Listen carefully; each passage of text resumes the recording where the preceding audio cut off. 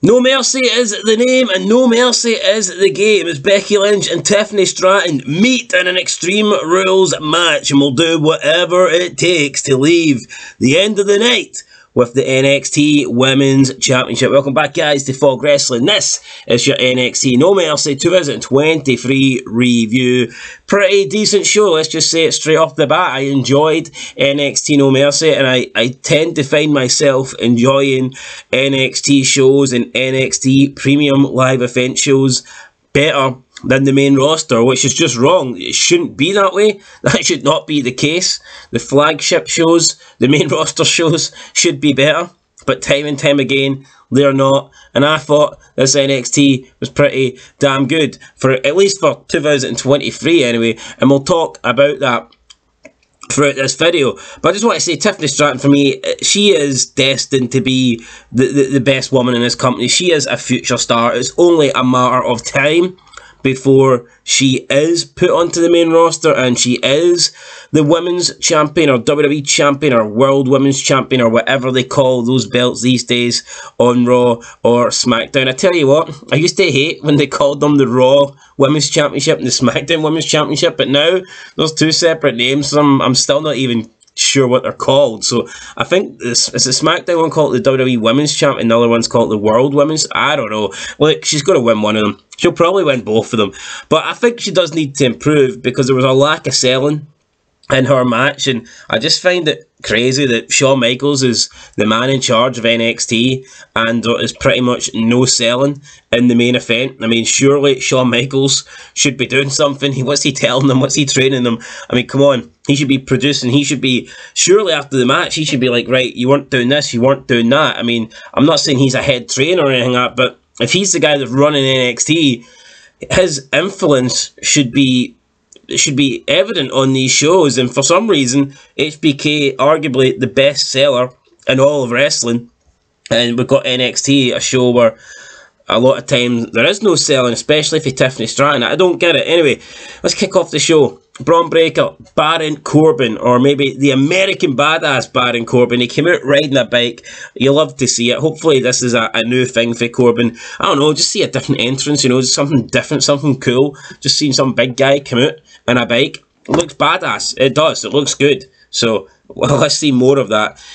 Good match between Breaker and Corbin to start things off. Big hard-hitting match. Corbin doing his spears.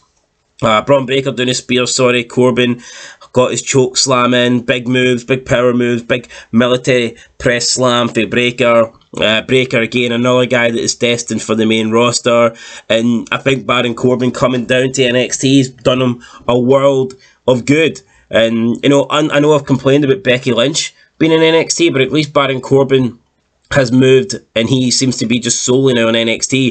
It's not like he's coming here just to hoover a belt off somebody. He's actually coming here to work and put in the hard time and actually be a member of the NXT roster, not just come and steal a belt. So I think Corbin's return to NXT has been good. End of the match, we have Robert Stone returning. This distracted Breaker. Stone tried to do a crossbody. Breaker catches him. Breaker throws him to the outside. And then Corbin hits the end of days and he picks up the victory. And I like how the end of days is pretty much when he hits it, it's over. That's the way a finisher should be. And I remember Corbin, he protected that for years and years and years. I think it was Roman Reigns that kicked out of it for the first time. Probably was him, to be fair. But I like how when Baron Corbin hits the end of days, it's the end of the match. It's a finisher for a reason. So let's go back. Let's start doing that again. Let's have finishers finish the match. Up next with Mysterio versus Williams. I wasn't a big fan of this. I mean, I like Trick Williams and I like Dominic Mysterio. Just didn't think the match was great. Ending looked a bit off. Trick Williams hits a knee. We've got a new WWE NXT North American Champion. I didn't really mind Dominic being on NXT because he's a young guy, but I honestly don't see the point of like a 37-year-old Becky Lynch coming and just winning the championship and ruining the first ever title reign of Tiffany Stratton. I might sound a little bit bitter about that. I'm not though. I just don't see the point of them doing that, but whatever. We'll talk about that when we get there.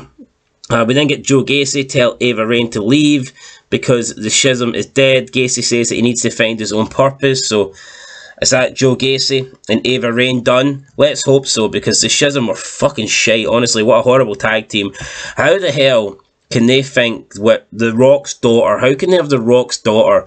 And I don't know the best thing to do here, but surely it's not sticking her in some fucking like cheap version of the Judgment Day, you know, some stupid 4 roots, 1 tree fucking garbage shit. It's The Rock's daughter, for God's sake. I mean, why not have her do something else? Surely stick her with someone that's like The Rock, someone a bit more charismatic. I don't know. Do something with her. Don't be putting her in a golf stable. What's this all about? Third match was the tag team match. It was the family. We also got a Brian Pillman Jr. vignette, by the way, so it looks like Brian Pillman Jr. could be debuting in NXT soon.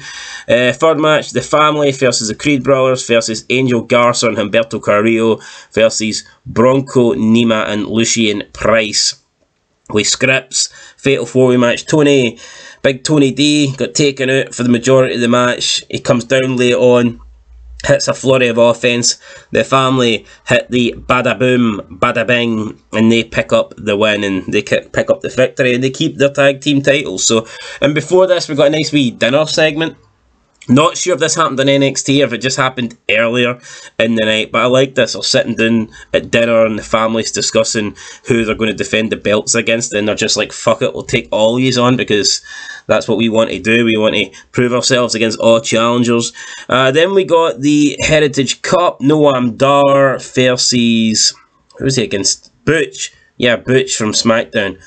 Don't know why Butch is back on NXT. It goes to the 6th round. It was 1-1. We got interference from the Gallus Boys. Gallus Boys on top.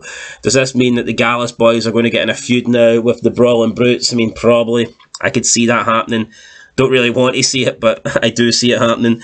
And that led to Dar getting the win because Joe Coffey came out and he planted Butch with the best for the bells, which is basically a clothesline. It doesn't look that good.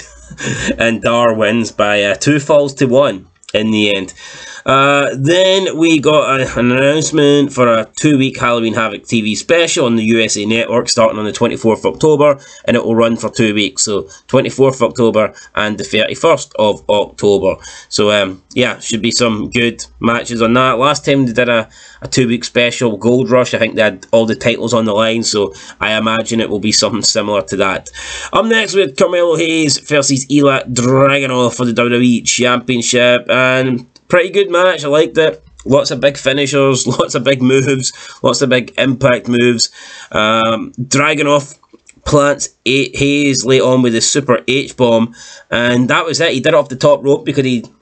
First, I think this H-bomb looks like shit. I mean, it's basically just a forearm, like a dive. And don't get me wrong, in UFC, if someone plants this on you, then it's probably going to hurt and it's probably going to finish the fight. But at the end of the day, this is wrestling. It's not a real fight. So I'm not a big fan of this move. I don't think it's a wrestling move. I don't think it's a sports entertainment-like move. And I just don't think it should be winning world titles. But it did. He kicked out the first 2, but then he did it off the top rope, and that was it. We have a new champion. Dragunov hugs Hayes after the match, and the commentary team put up with the fact that both these guys are still in their 20s, and that they're going to be the future of the company. And again, look, I think this makes sense because you've had Hayes win the belt. He obviously won it for Braun Breaker, and then he has lost it to Dragunov. But like, how dumb would it have been if, let's say Hayes is a couple of months into his title reign and they just brought someone from the main roster just to beat him. Someone like LA Knight just comes to the main roster and wins the NXT title when the guy's like 40. That would have made zero sense, just to ruin Carmelo Hayes' like championship reign like that. And I feel that's what they've done with Tiffany Stratton. So let's talk about that up next. Becky Lynch, Tiffany Stratton, Extreme Rules match for the WWE Women's Championship. Look, in terms of weapons, in terms of high-flying spots, in terms of extreme spots and big spots, yeah, you can't complain. This match had a shitload of stuff. We had weapons, like chairs, there was a shopping cart. I thought, although Becky Lynch could barely move the shopping cart, I thought it was pretty poor, very embarrassing. She could barely move it. She rammed it into steel steps at 1 mile per hour. I thought that was a little bit cheap. Becky Lynch needs to get some more muscles. We had the big moonsault from Tiffany Stratton. She did like a flying senton off the announce table onto a chair. She did the handspring elbow through the ring barricade. We had Becky Lynch do a bunch of good moves as well. Well, not really, but she done some. Tiffany Stratton hit a senton, flying swanton bomb off the top rope to the outside through a table that didn't really break. And she does that. So she does this move, swanton bomb, off the top rope through a table, and within 7 seconds, Tiffany Stratton got up and she threw Becky Lynch back into the ring. It's like, come on, you've just done this big high-flying manoeuvre. Can you remember when Jeff Hardy done a swanton off like the top rope to the outside or off a ladder through a table? I mean, that was him out. You know, they were selling that thing for like the next minute at least, and probably a couple of minutes if it's like a multi-man matchup. But if it's only one-on-one, then they would at least sell that for a bit. When did you ever see Jeff Hardy fly off a ladder, crash through a table, and then just bounce up straight away and throw his opponent in the ring? You know, it didn't happen because they actually sold the manoeuvres. And despite Tiffany Stratton being so athletic and she's got a lot of ability, and I'm a big fan, probably my favourite female in the WWE, to be honest, and I really like her, but shit like this holds her back, and shit like this prevents me from saying, you know, this match is great or this match is... What I will say is this match had a lot of good spots in it, but as a match, I mean, this is not good. It's not. Like, look at Shawn Michaels in his fucking peak. Shawn Michaels comes back. Look at his unsanctioned match against Triple H. Shawn Michaels, every big move, he sold the shit out of it. Could you imagine if Shawn Michaels climbs the ladder, elbow drop on Triple H through a table, and then he just, like, lifts Triple H up, like, 2 seconds later to try and hit, like, a pedigree or something? Come on. It didn't happen. You know, Shawn Michaels could sell. And I just don't understand how he is the leader. He runs NXT.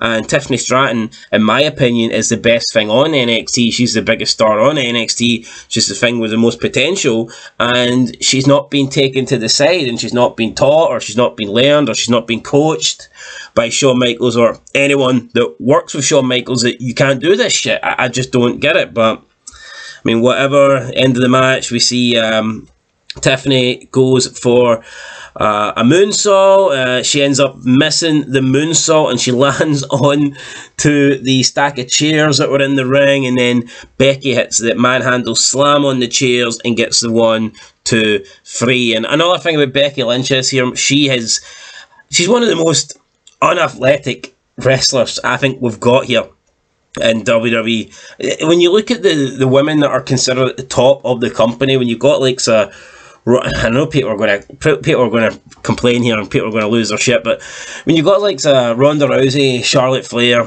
Sasha Banks, Bianca Belair, I mean, these are all women that are athletic. These are all women that fucking have athletic bones in their body. Tiffany Stratton, very athletic. You look at Becky, and she's just not. I mean, Becky Lynch is not athletic whatsoever. Everything she does, it does look a bit like shit. I mean, it does. I think she got lucky, honestly. If Nia Jax never punched her in the nose, she'd have probably held the Women's Championship a couple of times, but would she have transitioned into this massive main eventer? I mean, I'm not too sure. I think Becky Lynch, as a performer, I mean, she gives her all. I'm not going to deny that. But from an ability standpoint, is she great? No, I think she's far fucking from it. She reminds me of like Road Dogg or something. Like, it's like watching a female version of the Road Dogg. Just not very good, just in there. But she tries, so, I mean, I'll give her that. Even when you see her do she does that like leg drop where she'll do like it's like a seated senton where she'll drop like both legs across. I wish she'd drop both legs across me, but anyway, she does this move where she like drops both legs, and it's like she's so small and so skinny, and it's like, how the fuck is that going to hurt? And because she's not athletic, she can't really put any sort of like, she can't put any spin on it. She can't like put any sort of impact on the move. It's like she just throws her body onto the person and hopes for the best, and it's like, I mean, you can't do that. If you're a big fucker like Nia Jackson, maybe you can do that because it's going to hurt either way. But you need to be like, look at The Rock, okay? The Rock, his elbow drop, his finisher was an elbow drop, okay? But when The Rock hit the elbow drop, holy fuck, he stuck it in like a dagger. You see the velocity that The Rock hit that shit with? There might only been an elbow drop, but the electricity running through that elbow when The Rock delivered it made it look like a big move. Then you've got Becky Lynch just doing this little, you know, 2-footed leg drop thing, and it's like, it looks like shit. It does look like shit. Anyway, that's it, guys. I'm not going to rant here too much about Becky Lynch. That's probably for another video. That's the end of your NXT No Mercy. And it might have sounded like I ranted about quite a lot of that, but I actually did enjoy it. I just think that if Tiffany Stratton can get better at selling, if she actually begins to sell moves, and if she can learn, then I think she will, hands down, be the best female in this company. And it's not even going to be fucking close. But she needs to improve when it comes to selling. She really does. So hopefully she can do that, and we'll see what happens. But we've got a new NXT champion in Ilya Dragunov. We've got Becky Lynch remaining the NXT Women's Champion, and we've got Baron Corbin basically now coming out on a bike looking like a badass. So there you go, guys. That's your NXT No Mercy review. I'll get a 4 out of 10. 4 out of 10. I'm not going to lie, had the match, the main event, had better selling, I would have given it like a 5 or a 6, but the main event, just the selling was not there, so unfortunately it's going to lose a point or two for that. Anyway, guys, catch you in the next one. Till then, peace.